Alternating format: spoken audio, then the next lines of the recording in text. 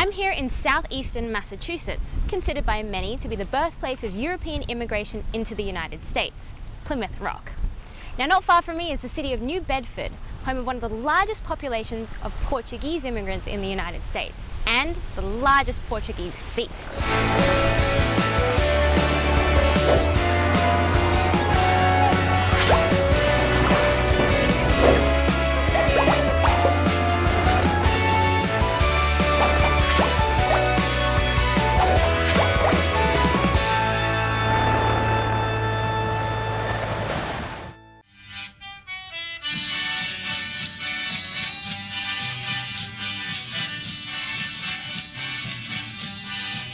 The Feast of the Blessed Sacrament is celebrated every year here in New Bedford, Massachusetts, and by the looks of things, it is quite the celebration.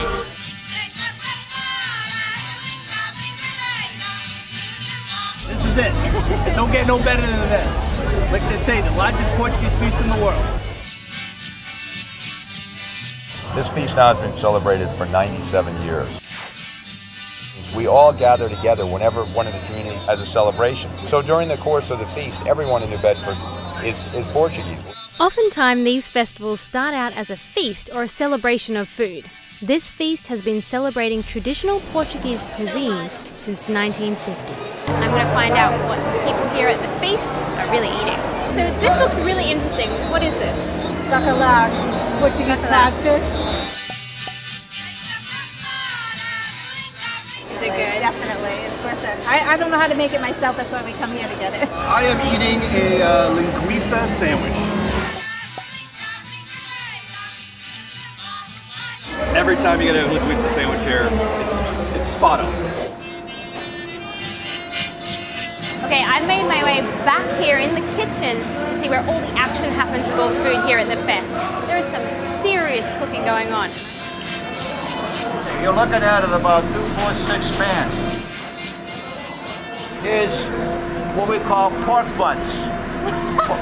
Pork butts. That sounds delicious. The food is the same as the Madeira. We don't change anything. Okay. We take our forefathers' recipes and we continue that as long as we These can. are traditional recipes. Yes. We have many old timers. Yeah. When they come over, this brings back memories to them. And so we buy the goat, and then we marinate it overnight with Madeira wine, garlic, onions, white pepper, and red wine also. We bought 600 pounds of tuna. And you're going to sell all of that this festival? Oh, it's almost all gone. Okay, so I got a bit of a behind-the-scenes look in the kitchen and I got to see the food being made. Now comes the real deal, time to taste it all.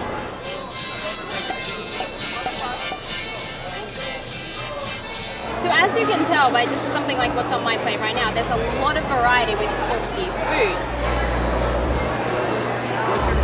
My mouth is on fire right now.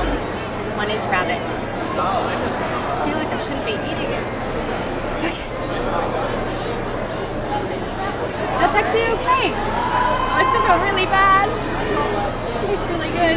Being that Portugal is a seafaring nation, Portuguese cuisine is often associated with fish and seafood, primarily codfish. But when it comes to this Portuguese festival, there is no shortage of beef.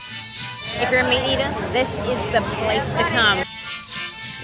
The 40-foot barbecue pit is a huge attraction at this festival. Ed, our festival host, helped me navigate through this massive undertaking.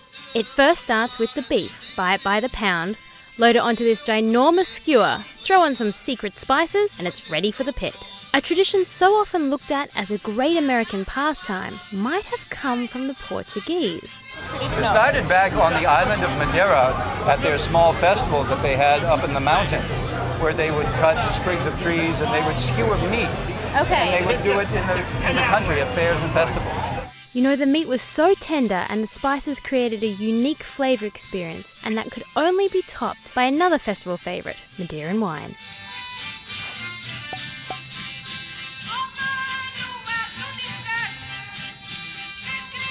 And I got to tell you, this festival is kind of blowing me away. There is so much here.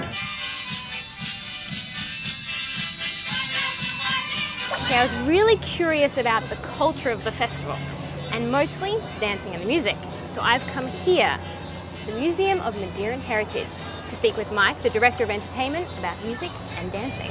In 2003, I became a festeiro, which is the gentleman that put the feast on. There's a lot of culture and a lot of Madeiran pride here. Our group was formulated to emulate the group from Camacho. So you actually dance? Yes, I do. Well, I like to dance. Well, why don't we see what you got? All right, show me your moves. Let's go. It's a simple step, kind of like a little hop with a turn. This number is called Alamado, and it's right from the town of Camacho on the island of Madeira.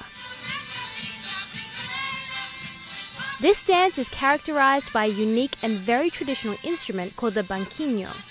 Like traditional Portuguese folk dancing, Madeiran dance is deeply rooted in long history and rich culture. And like so much of everything at this festival, it's quite the crowd pleaser.